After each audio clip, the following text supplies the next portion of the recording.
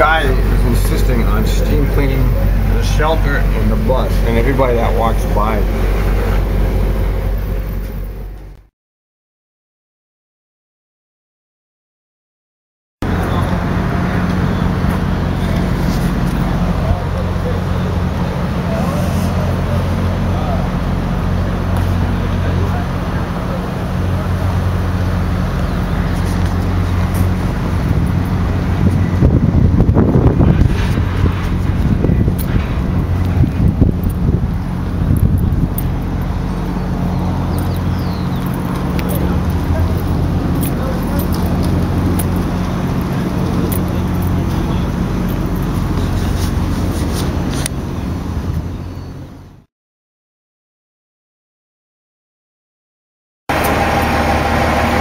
Snazzy, man.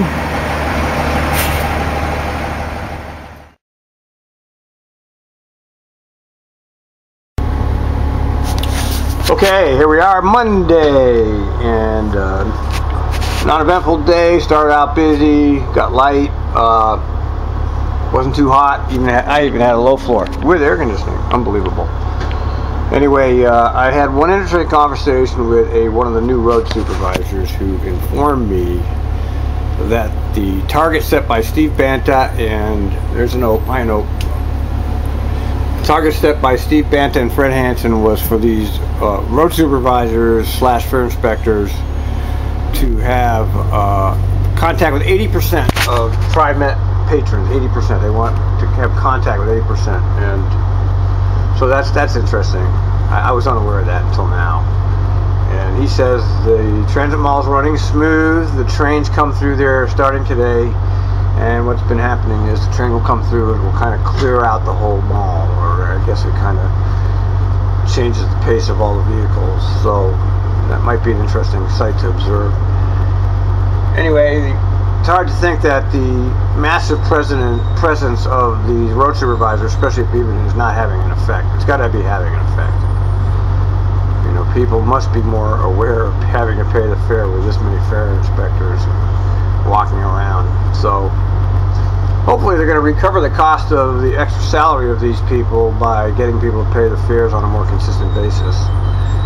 And that's a good thing. It's a good thing. I mean, I wonder if there's been any, I haven't heard any, well, there's been crime at the MAX stations, but I haven't heard of any real incidents lately on buses or on Maxes themselves. So maybe this is actually having a real effect that's measurable. Center Street. She's transportation's operations retired, so that's like somebody in the office. Oh, that's an office person. Yeah, well, she's obviously not wearing a uniform. Have you seen the little commemorative passes for the Rose Festival? No. They have sandwich signs like at Sunset and at Beaverton. Well, you've seen them at Beaverton, DC, don't they have them there? The sandwich signs. I haven't noticed it. It must be there. Well, maybe they might be on the platform. They should have them over here, but I'm sure they don't.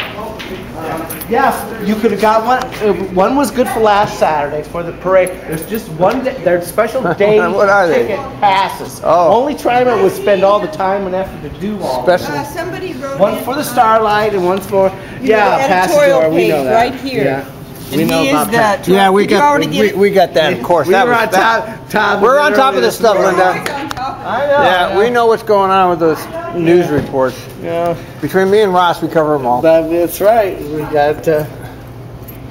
And he doesn't even know what he's talking about either. No. He hasn't been listening. He might be getting a little. Well, remember he's rubber stamped. Yeah, right. Who was it that made the comment about? I think it was back in like '94. There was one board member who kind of raised a fuss about the union contract. Yeah. And he was dispatched down to Salem to talk to the governor, and he was fired from the board. Really? Because he questioned the contract, our contract? Well, it was one of the union contracts. I think it was like in '94. It was before before we were here. Yeah, and apparently he was set down. Whoever the governor was. So they don't want them questioning anything. And that person was off the board. Wow. Yeah, I guess the governor has the right to fire anyone on the board, I guess. I believe so. And so So yeah, don't make any waves apparently. Yeah, well, you know, there's never any dissenting votes on that board, and I've been noticing that recently. They're always unanimous, always unanimous. What's the point of a board if there's nobody on there to dissent? Well, of course, I don't know what kind of discussions they have. You know. Well, I have them up there. You can listen to them. They're kind of like plastic or something. Right, Discussions. They're not right. Yeah. But I mean, it's no. The final outcome is there's nobody's dissenting. Yeah. When they make, it's not what they say, it's what they do. You know, what they say doesn't mean anything. Look at what they do, and it's always unanimous. And that bothers me because you have to have dissenting opinions. I will not yell on the bus. I will not be racist. What the heck is that? Everybody will stay on my side. I am the bus driver. I am the bus. What is that? What is this? Is this something that like Jason had to ride or something like that? I don't know what that is. Part of his anger management class or something. This is still. Well, Tim, 8. yeah. I saw Tom Hall driving a bus tonight. He was deadheading back to the garage. Yeah, he wasn't just standing around. Yeah, I know. It wasn't a. That's amazing.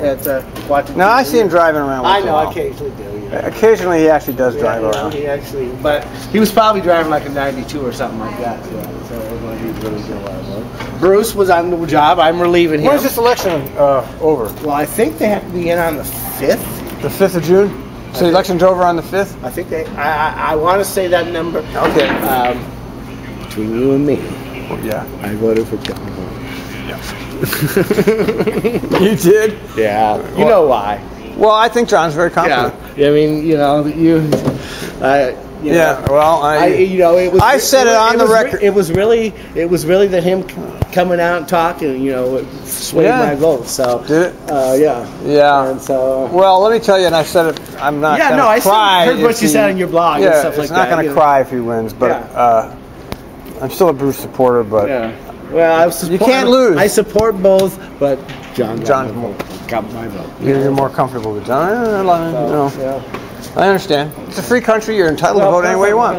I wanted to see if Bruce got elected. Then he won't be here anymore. That's a good point. No, he's not going to be here anyway because remember Jeff Ackerson has taken his. Oh, okay. But so if Bruce loses, where does he go? Nothing. He's just a regular driver again. Yeah, which means see if he would have been elected. Well, if he's elected, I should say, then. I have to relieve an extra board operator the entire summer sign-up. Why? Because you're relieving Bruce Hampton right now? Yeah. He was on vacation last week. Oh, I see. Doing some campaigning, but he was there today. That's interesting. So that's. So I had this. I don't know who she was. All she could do, she was a vacation relief driver, and all she could do is bitch and bitch and bitch about the 62, how horrible it is. Yeah. That's all she would have to say to me when she'd get off the bus.